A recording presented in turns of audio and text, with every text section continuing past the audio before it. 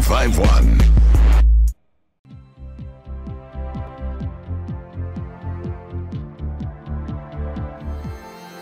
News is happening now. And it's happening here, on your corner. In your neighborhood. So when news breaks here, Trust Today in New York to deliver it. Join Darlene Rodriguez and Michael Gar. Shout out EmEz and tune in to the sit down. Boy, you should have known by now. Easy does, easy does, easy does.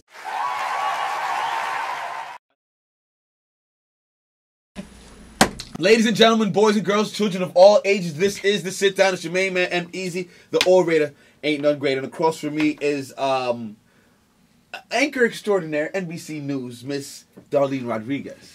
Hello. How are you? I'm good. How are you? It's nice to see you again. Absolutely. It's been a while. It's been a little while. A lot of things has transpired since the last time you sat in that chair. Well, you know, a lot has transpired, right? Yes. We have a lot going on. The world is a-changing. Every day. Amen. Something to talk about. Darlene is from the Bronx, Puerto Rican.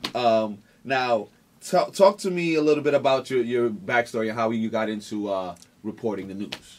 Well, it's funny because I grew up in the Bronx, as you said. I've wanted to do this job since I was 8 years old. My mother was just a news junkie, watched it, consumed it every day. And I just admired the people that I saw, and I wanted to tell stories. Mm-hmm. I was always a talker. So it's what most Puerto Rican women are. You know how we are. You know, it's not like we keep our opinions from you or anything. No, like that, right? no. Yes, no, we're not we're not people who stay quiet.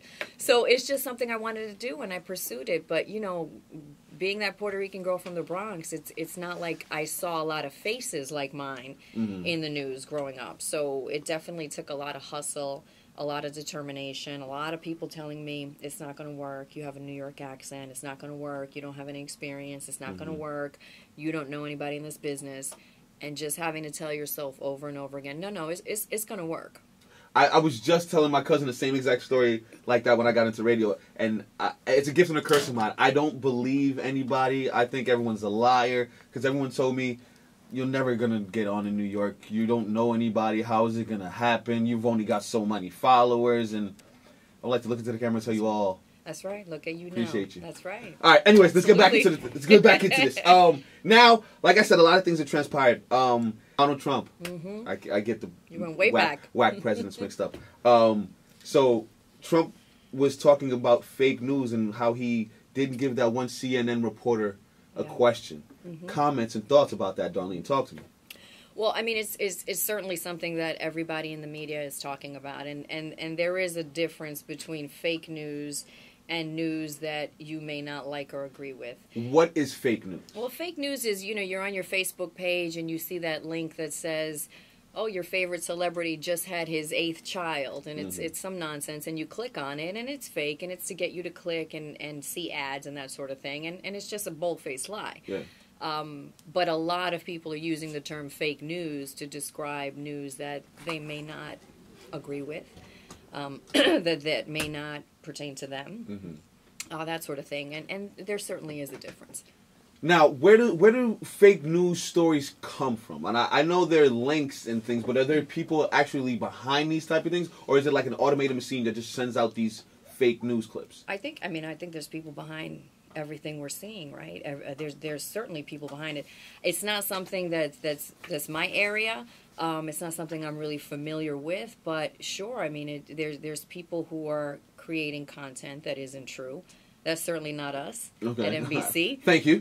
Certainly not us at News 4 at Today in New York. I mean, we work really, really hard to make sure that the stories we put out are accurate, to make sure that something that we report on, we can look you in the face tomorrow and we stand by what we said and what we reported.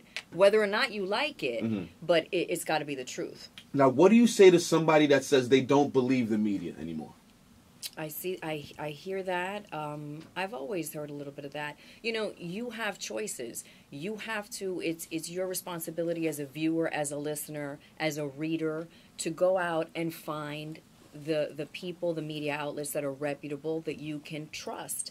I know at my job, I work with people at Today in New York, at WNBC, who work so hard to double, triple, quadruple check their stories. We have an I team, and they investigate stories, and they will work tirelessly, and it's a whole team of them, and they're trying to figure out exactly what happened here, how to make it right, how it affects you at home, and I trust them.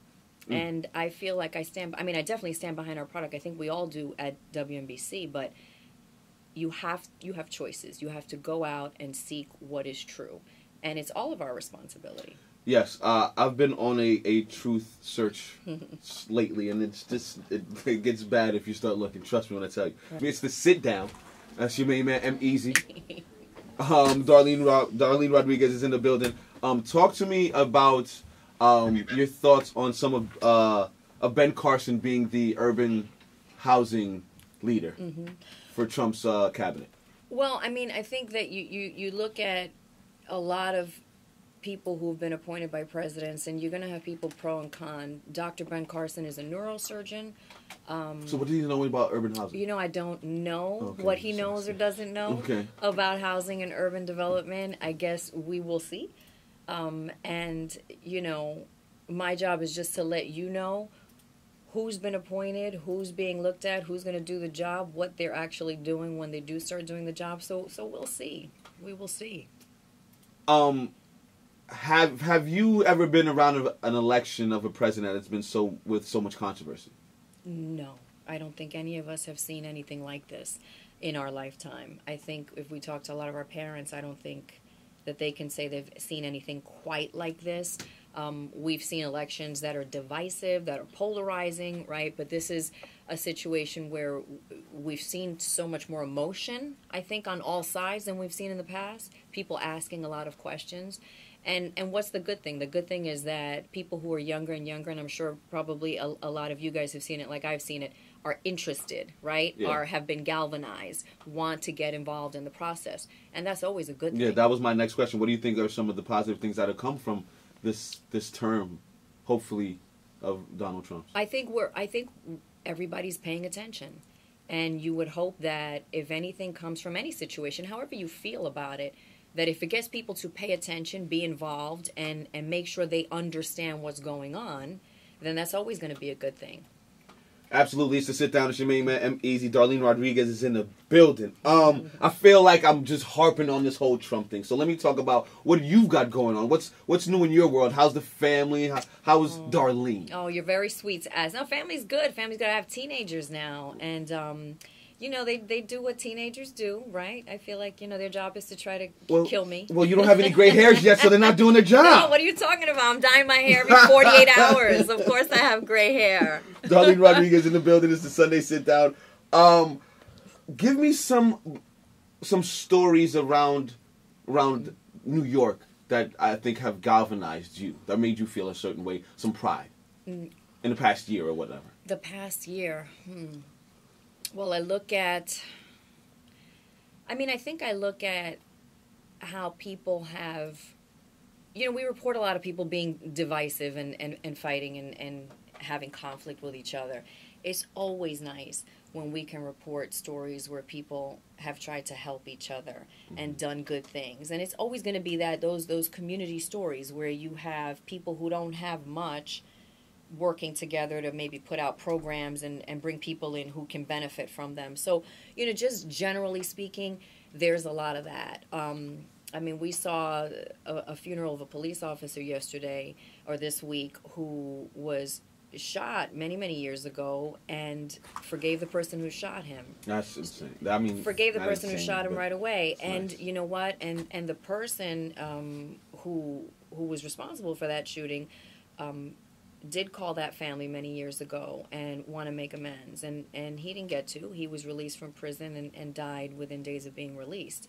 However, I think the lesson for us as New Yorkers is that you can have conflict, you can forgive, you can move forward, try to do good things. Yes. You said something before about people searching and looking for people that they should be able to trust and listen to. I feel like sometimes in that aspect, when there's so many choices, you're only going to follow the people that agree with your point of view. And I don't think that's always the right thing, because you're now stuck in a chamber where you're just listening to everyone's opinions that are like-minded like yours. So how do we change the culture to have it a situation where those people could feel comfortable to have their conversations with everyone? Because if the conversation doesn't happen, how do you ever fix a conflict? Right. I mean, it starts with respect, right? Mutual respect. I drive home, and every day on my way to work and on my way home, I'm listening to all radio stations, include obviously right here, absolutely, of course, but I'm listening to a lot of news as well. So you know, if you're listening and you turn on every single radio station or news outlet, give everything a little bit of time. Go online and read the reputable news outlet websites and read the stories. You have to know what the other side is saying. If you don't know, then you sit in a place of ignorance. Absolutely. You must understand that other point of view, because you may learn from it. You may understand why they feel the way they feel, whatever it may be. I mean, knowledge is important. It's always kind of driven me crazy when people say, I don't watch the news, I don't like negative news. That drives me nuts, because you need to know. You need to be informed. You can choose what you want to watch. Now, I'm glad you said that about news. Well, I do watch Darlene in the morning before I get up and do the Breakfast Club thing. But I like to watch Vice News. How has Vice News kind of affected what NBC and ABC and those news corporations do? Well, there's a lot of there's a lot of different ways of presenting news and presenting stories, and it's not always the traditional, right? You like that sort of out there camera in the field in type the stuff, field, and I think that's great, and I've watched it too, you know. So I think that you can find what appeals to you. I think though you generally should always pay attention to the more reputable news outlets, whatever you think that is. Just pay attention. But I mean, I love that new way of telling news. And even with us, with NBC, we have a lot of reporters who are out in the field, who are doing a lot of things, who have that backpack, and they can get out there, go into any war zone, any foreign country, and he or she is alone, and they got their camera, and they're reporting, and they're editing, and they're giving that all to you from a very first-person perspective. It's fascinating. I'm a big fan of Vice News. I watch Vice News weekly. I've even tuned into their channel, Viceland. I think it's dope. I suggest not listen to all news, but like you said, search for the news that's really telling you what you need to hear. Absolutely. It's your responsibility. It is. I mean, I think it's your responsibility as an informed New Yorker, as an informed citizen, to look for information. Now, you seem healthy. Do I? Are you eating greens? I don't know if I eat greens. I know I'm not sleeping. I sleep my show starts at 4:30 a.m., so I don't sleep very much. No, because my next question was about the whole wave of eating green and healthy and juicing. Have you hit on that wave yet? I don't juice. No. I'm going to be very honest. I respect it. I love when, people can tell me they've lost weight, they feel healthy, they feel energized. I need to chew food. I can't. Darlene, yes! I can't. Yes! But respect to those yeah, who listen, do. Dave, to each his own, but I can't juice. I need some food in my system. No.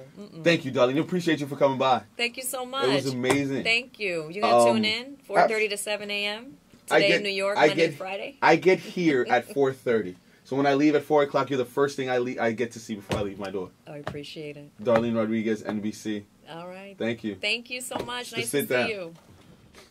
Shout out EmEz and tune in to the sit down. Boy, you should have known by now. Easy does, easy does, easy does.